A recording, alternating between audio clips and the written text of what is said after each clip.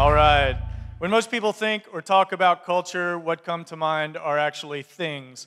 Great art, architecture, literature, philosophy, these kinds of things.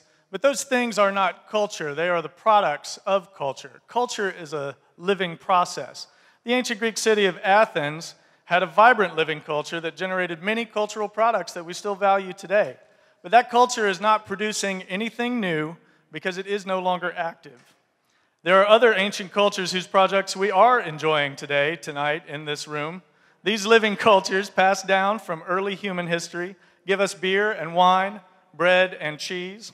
These cultures happen to be microscopic, but they function and react enough like human cultures that we can draw certain comparisons from observing the process. If you leave grape juice out on a counter, it will ferment. You will get living cultures. You may not have the result you desire. Until someone figured out that grape juice turns into wine only under certain conditions, this process seems random and possibly uncontrollable. But there is a recipe, a reliable formula for achieving the results we want, and it involves the careful nurturing of living cultures. And like the yeasts and molds that give us beer and bread and cheese, there are also reliable recipes for nurturing and guiding human cultures, and human cultures require 5 basic conditions or ingredients to work best. I won't try to pronounce this name, but this is our friend the yeast. These are individuals, not a culture, not enough yeast, no beer. Your bread will not rise. The individuals will do their best, but it's not a culture. This is a culture. Number 1 of the 5 conditions that create great culture is critical mass. Critical mass of creative thinkers. Think New York, Tokyo, LA. So many people of so many kinds that culture is nearly inevitable. You can see that different cultures create different products, even within a particular specialty. As with cheese, so with music. These are different kinds of cheese cultures, all different cheeses. These cities all have music cultures, but the sound and style is different in each place. Number 2 of the 5 required elements is competition. We excel when we rise to a challenge. And if that challenge happens to include prestige and a big wad of cash, so much the better. Many of the great advancements in the arts and sciences, both in our distant past and in our present day, are the result of competition among very talented people. There's the Eiffel Tower again. That was a competition. The third thing that we need to grow cultures is mentors and patrons.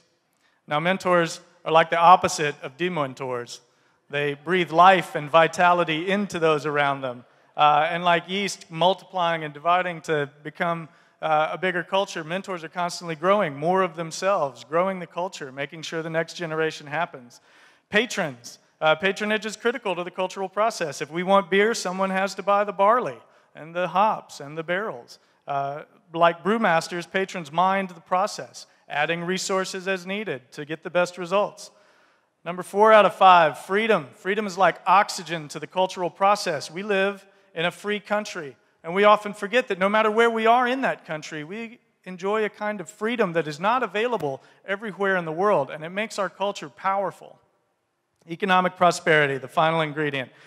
Each of us in this room has access to the kinds of resources that once would have stunned emperors. The world's libraries and theaters in our pockets.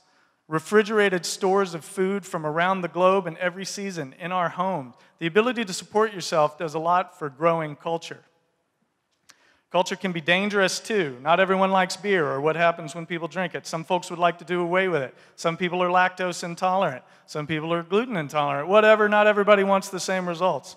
But the fact is, culture can be unpredictable and sometimes volatile. Any home brewer can tell you about incidents like this. And unplanned cultural explosions are a source of worry for risk-averse governments and institutions in human culture. Sometimes the unplanned growth of a culture can threaten the very existence of the status quo. We no longer conduct mass executions to stop its process, but we do still try to contain it. Other, more positive cultural explosions happen too, all around the world. Like in Rio in Brazil or New Orleans here in the U.S., imagine the consternation this causes authorities. Hundreds of thousands of people in costumes carrying weird stuff. Should we sacrifice joy for safety? And will we? Yet celebration is in our nature.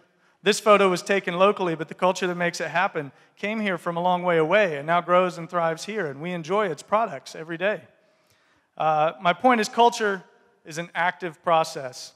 It's a verb, and it specifically means to look after or assist the growth of by labor and care. From beer to public art, we have a recipe for success. Go now and culture the world around you. Thank you very much.